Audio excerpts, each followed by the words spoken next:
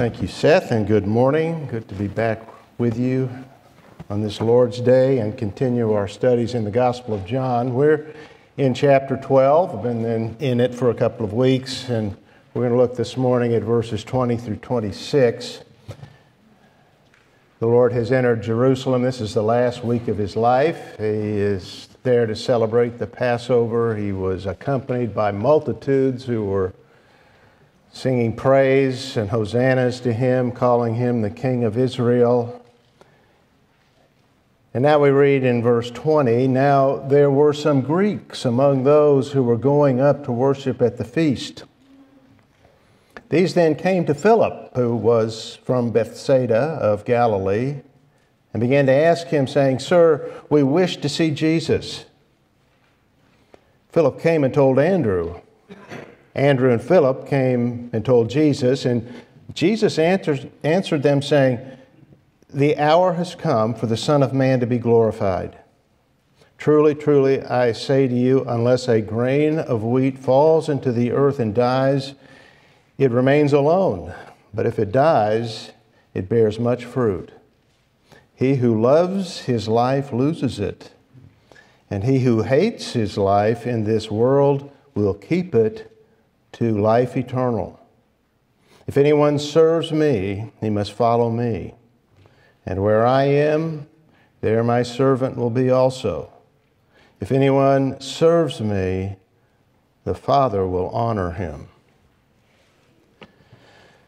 Well, may the Lord bless our time of study in this great passage, illuminate our minds, and apply this text to us. And let us pray for that and pray for our brothers and sisters in need. Let's bow our heads. Father, when someone or something causes a change in the direction of things, it's called a pivotal moment. The Germans have a specific word for that, which translates into turning point. It's an event that signifies a shift in direction in sports and history and relationships with one another, or relationships between nations. The whole game can change on one play. The Battle of Gettysburg was a pivotal moment in American history. The day you men met your wife is the day your life changed. John 12 records a pivotal moment in the life of Christ, one that signaled a shift in things when the Greeks came asking to see Jesus. When the Lord learned of it, he said, "The hour has come for the Son of Man to be glorified." And that hour would be the pivotal moment of human history. The cross divides the ages. It happened in Jerusalem. Jesus was there to celebrate the Passover. Multitudes were there. Among them, John wrote in verse 20, were some Greeks who were going up to worship at the feast. Now that seems unusual. They may have come from Athens or from a Greek-speaking city in the surrounding region, such as Decapolis, just east of the Sea of Galilee, or perhaps Damascus to the north. And since John identifies them as Greeks, they were probably God-fearers, which is a term that referred to Gentiles who had not actually converted to Judaism, but were attracted to it. People like the Roman centurion in Capernaum in Luke chapter 7, who loved the Jewish people and built a synagogue for them, or the centurion Cornelius in Acts chapter 10, a man described as one who feared God. These were people who had become disillusioned with Gentile religion and thought. They found Greek philosophy empty and pagan religion foolish. They were drawn to the light in Judaism, to its monotheism and morality. They could visit Jerusalem for the great feasts And while they couldn't enter the temple, they could stand in the large court of the Gentiles and observe the ceremonies. These particular Greeks had joined the Jewish pilgrims to worship at Jerusalem, and while there, something happened to draw them to Christ. Maybe it was when he entered the city from the Mount of Olives with the pilgrims crying out, "Hosanna," and hailing Jesus as the Lord, even the King of Israel. The next day, Mark wrote in his gospel, Jesus entered the temple and cleansed it. He drove out the merchants. He turned over the tables of the money changers.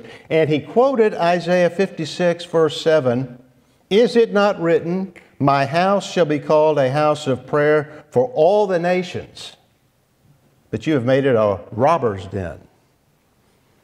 Maybe they witnessed that and they heard him express concern for the nations, the Gentiles, the Greeks, and they were drawn to him. Whatever it was, whatever the reason, they wanted to meet Jesus and approached Philip with their request. "Sir," they said, "we wish to see Jesus." Philip is a Greek name. And that may have been the reason that they made their connection with him. But Philip was hesitant to go to Christ. The text doesn't say why, but maybe he recalled the Lord's statement to the Canaanite woman that he had been sent only to the lost sheep of Israel, and felt that an interview with the Greeks would be improper. So instead, Philip went to Andrew, and together they told the Lord that there were some Gentiles who wanted to see him. Well, we might assume that he did meet with them, but we're not told that he did. That's not stated. What is reported is the response from Christ that the Greeks triggered in him. At a time when the Jewish people and their leaders would reject him, he came unto his own, and his own received him not. At that time, the Gentiles were seeking him. And he saw in that fact, in that event, in what was reported to him, something very significant. In fact, in verse 27, he said, his soul was troubled. The coming of the Greeks signaled a change was occurring, that his ministry would soon conclude and salvation would be offered to the Gentiles as well as to the Jews. A day or two before, the Pharisees had looked with alarm at the crowds coming over the Mount of Olives and into the city, and the people's excitement over Jesus when he entered Jerusalem. And they said, the world has gone after him. And now that was happening. Greeks were coming to him. So Jesus answered, the hour has come for the Son of Man to be glorified. Now, we're familiar with that word, the hour. All through the gospel, we have read about the hour, that it had not come. In chapter 2, Jesus told his mother, my hour has not yet come. In chapter 7, men tried to seize him, and no man laid a hand on him because his hour had not yet come. Then in chapter 8, no one seized him because his hour had not yet come. But now it has come. It was time for the Son of Man to be glorified, not as his disciples were anticipating, that the time had arrived when he would be placed on the throne of David and rule over Israel and all of the world. The Lord meant that the hour had come for him to be placed on the cross of Calvary. It was time for his death, his resurrection and ascension, but principally he's referring here to his death. Death doesn't seem like glorification, especially the kind of death that he died, that of crucifixion. It was a shameful, painful death. but that was his hour. And in it, glory would be displayed in the shame of it all. In fact, the glory of God could not be seen more clearly, more majestically, than it is seen in the cross of Christ. There, the attributes of God were demonstrated and manifested. There is seen God's inflexible righteousness and justice when He punished sin in our substitute. Justice that would not even spare His own Son. There's no compromise in the Lord God. But there also, and equally, we see God's infinite love in a sacrifice so great for us, who are so unworthy of it. While we were yet sinners, Paul wrote in Romans 5, verse 8, while we were yet sinners, Christ died for us. When we were helpless, He saved us. That's how He demonstrated His love for us. And there we see the power of God through the weakness of the cross, through this passive suffering of His. Because through the cross, He reconciled sinners to Himself. There He ended the war and He made peace with man. Christ's death was no defeat. It was a victory because at the cross, God's justice and love met in our substitute to satisfy the demands of the broken law and save us from the penalty of that broken law. And for Christ, that was a willing sacrifice that He made. That is so essential to know. He's in control of this from the moment He comes into this world to the day He dismissed His Spirit from the cross. Christ died willingly.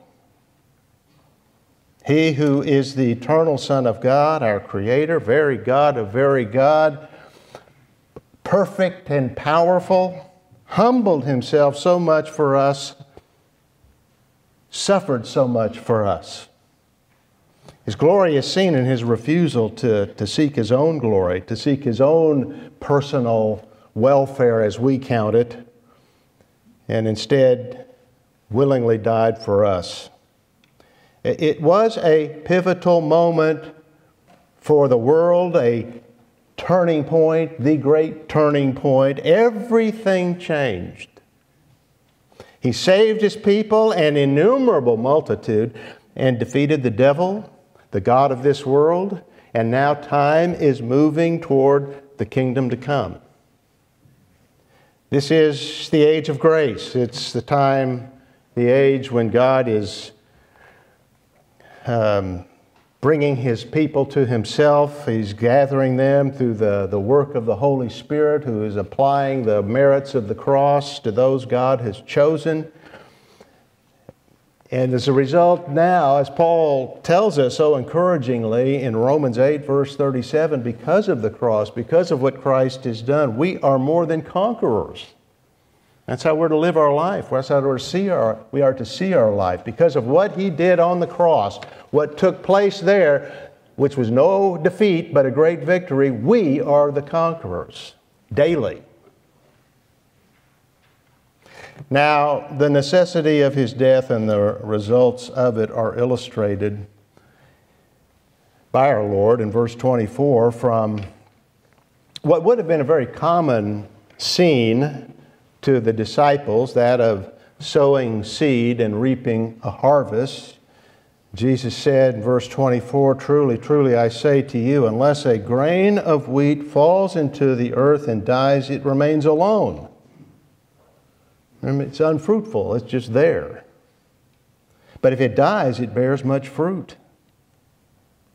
A grain of wheat can exist by itself, kept in a sack or stored up, but it cannot both be and be fruitful. To become fruitful, it cannot be. It must die. It must fall to the ground and germinate in order to reproduce itself.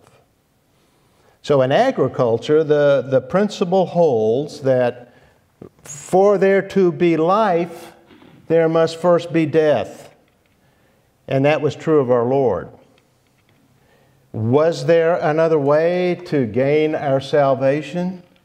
Could another path have been taken than the way of the cross for us to enter into God's kingdom? That was really something of the searching question that Jesus utters in the Garden of Gethsemane. Is there another way? And the answer to that is no. There is no other way to life for the sinner except through the cross of Christ. Truly, truly, the Lord said, the only way to fruitfulness, to life that is eternal, is through death, because only by another taking our place in judgment could God be satisfied, His justice, His perfect justice satisfied, and we become acceptable to Him. Life, spiritual life, eternal life, comes by death. And the Lord goes on to apply that principle to us, though not in precisely the same way that it happened to Him. Christ's death is unique. He is unique. Only His death could produce what it did. It alone is redemptive. It alone is saving. But still, His death is an example for us. It was the supreme act of self-denial. And that is the only way for us to have real life, abundant life, life that is satisfying and fruitful by denying self. And so He says, he who loves his life loses it, and he who hates his life in this world will keep it to life eternal. The only way to keep what you want the most is to lose it. The way to save what you love the most is to hate it. It seems like a paradox, doesn't it? It isn't, of course. The life he is speaking of is actually the soul, the psyche, which is the core of a person's being, his or her mind and will and affections. And in this context, it is the soul that is alienated from God, going its own way in its own thoughts and desires and plans, and that, the Lord said, is to be hated. In order to live spiritually, eternally, the life of independence from God must die. Instead of seeking self-interest, a person must submit to God's sovereign rights over him or over her life. And that holds true from beginning to end. To receive salvation, the salvation that Christ has gained for His people on the cross, we must not go our own way. We must hate that. We must disavow that, and we must submit to the gospel. The good news of salvation in Christ through faith alone. And that means renouncing what you are. Seeing yourself for what you really are, a sinner, an undeserving, lost and ruined by the fall and without any merit of our own. See yourself in the condition that Isaiah described us to be in when he wrote that all our righteous deeds are like filthy garments. That is an abomination to the world. Now, I didn't say it. Isaiah said it long ago. Every righteous deed, the best things that you and I can produce in our flesh, in our own strength, are worthless. In fact, worse than worthless, worthy only of being thrown away. That's what we are, in and of ourselves, left to ourselves, outside of grace. We're like a withered leaf, lifeless and useless. When people understand that, they do hate a life in rebellion against God and repent of it. Even of their best deeds, their religious and moral deeds done in self-righteousness. That happens when we recognize that nothing that they can do, we can do, or be matches up to the perfect standard of righteousness that is God's. That's the standard that we must reach. And realizing that, a person casts himself or herself on the mercy of God. They believe in Christ and in Him alone. That's when a person receives the forgiveness of sin, the righteousness of Christ imputed to him or her. God looks upon you as having all your sins paid for and all the righteousness of the law accomplished. And they receive life eternal, which every believer has at the moment of faith in Christ, has it then and forever. It's a new life. It's God's life in which we are made able to live to Him and die to ourselves, live in submission to Christ, who is our head, our leader, our guide. But that really is the struggle that we face as Christians every day, seeking Christ's interests over our own interests, humbling self rather than elevating self. That's a daily struggle. That's, though, what we're called to do, and it's only in that way that we experience the fullness of life and the power of God and life as it should be lived. George Mueller is an example of that. He was a remarkable man. I referred to him many times. Dr. Johnson referred to him many times. A man who accomplished a great deal, a man of prayer who established orphanages in England and kept them running by the grace of God, by daily trusting in the Lord. When he was asked the secret of his service, he said, "There was a day when I died." And as he spoke, he bent lower and added, "Died to George Mueller, his opinions, preferences, tastes, and will. Died to the world, its approval or censure. Died to the approval or blame of my brethren or friends. And since then I have studied only to show myself approved unto God." Now that's an example of a pivotal moment, but it's a moment that is never once and for all. As Mueller said, he studied only to show himself approved of God. That's what he worked at. That's what he lived to do. It's never a once-for-all thing. Now, saving faith is. At that moment marks the great change of direction in a person's life when he or she, through faith, is justified, declared righteous by God. That's at a moment in time, and that's forever. But we must do what Mueller did daily. As Christians, we die daily in order to live well, in order to live obediently. We continually crucify our flesh, pick up our cross, and follow Christ. We stumble, and we get up, and we go forward, and we stumble, and we get up and go forward.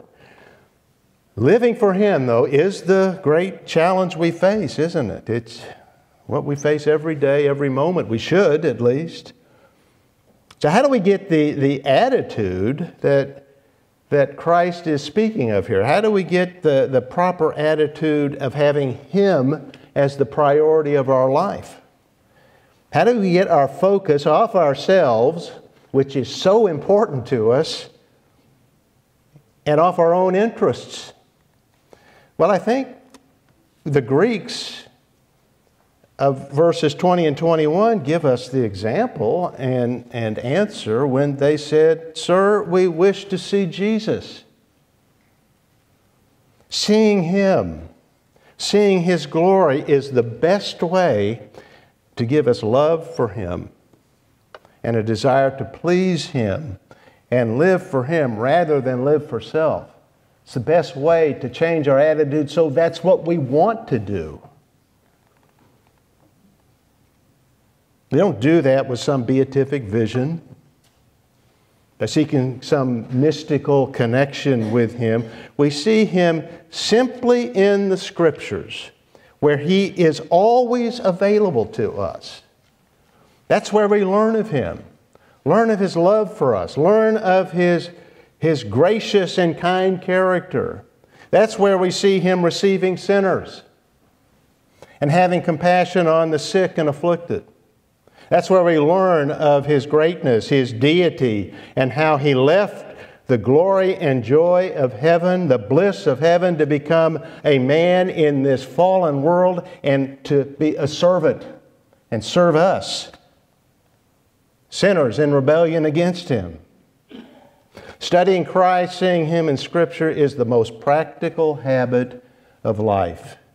It actually changes us. That's what the Scriptures teach.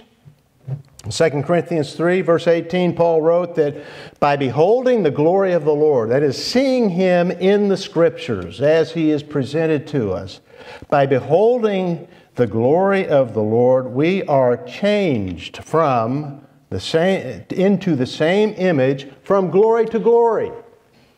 You see, in that there's a progressive change from glory to glory as we see Him in the Scriptures.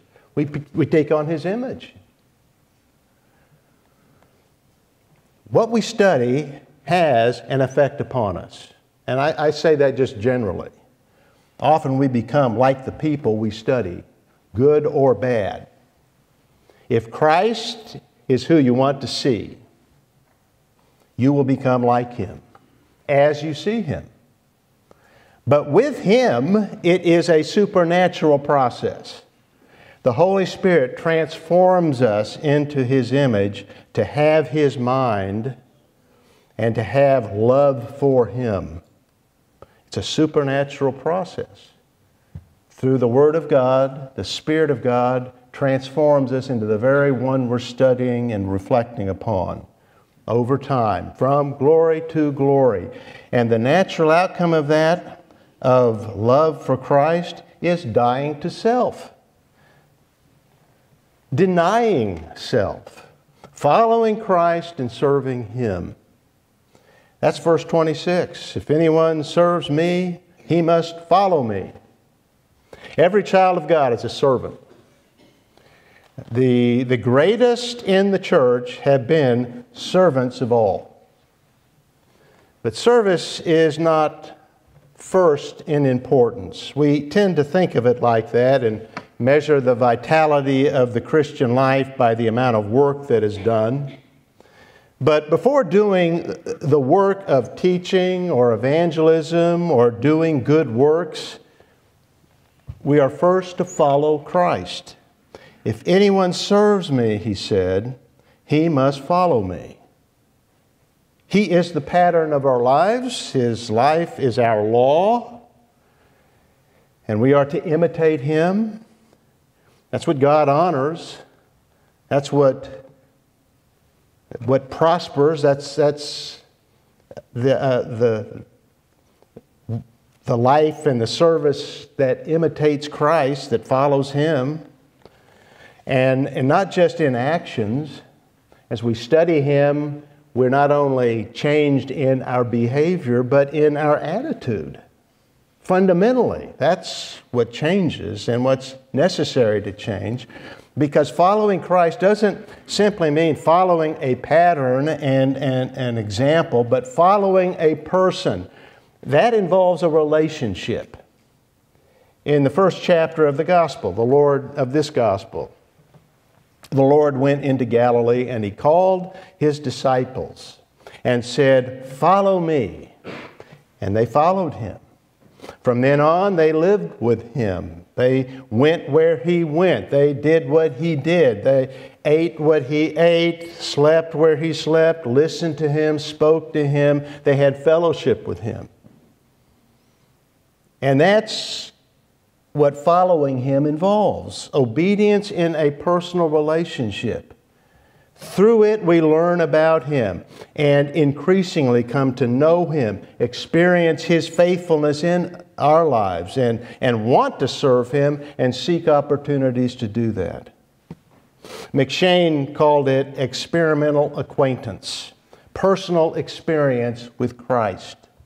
The more we know Him, the more we want to be like Him. And so obey Him, and in obeying Him, experience Him in our life.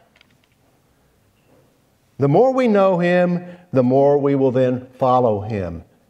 Not out of compulsion, but out of a desire, because we love Him. And as we do that, He leads us in His way, in the paths of righteousness, as Psalm 23 puts it. Or as the Lord says here, where I am, there my servant will be also. Now, that's a lifelong pursuit. This experimental acquaintance, as McShane put it, is a lifelong pursuit and relationship with Christ. There's not a single pivotal moment in it. There are many such moments. Conversion is a single moment. The Christian life is a process. It involves obedience, it involves failure, progress and regress, humble service and public confession of faith that may produce ridicule. In fact, it will produce ridicule. That can be hard. Through many tribulations we must enter the kingdom of God, Paul told a small group of young Christians in Lystra. And he told them that after having been stoned there and left for dead. Believers can hesitate over that. They can stumble over that, the fear of going through difficulties and rejection and persecution. So self-denial is not easy. In fact, it's impossible apart from the sovereign grace of God. But what we must do is what the Greeks wanted to do, see Jesus. Seeing His glory changes us, strengthens us. Again, that transformation is supernatural. It is a work that occurs through the Scriptures. As we study God's Word, the Holy Spirit nourishes us and trains us and transforms us from the Word of God. But also, notice, there is incentive to do this, to be where Christ is, to follow and be faithful. Jesus said, if anyone serves me, the Father will honor him. F.F. Bruce wrote, for the servant to follow the master means to share the master's suffering, but it also means to share the master's glory. Spurgeon illustrated that by imagining a situation in which a prince along with his servant are shipwrecked on a voyage and they fall into the hands of barbarians. The servant has an opportunity to escape, but instead chose to stay with his master.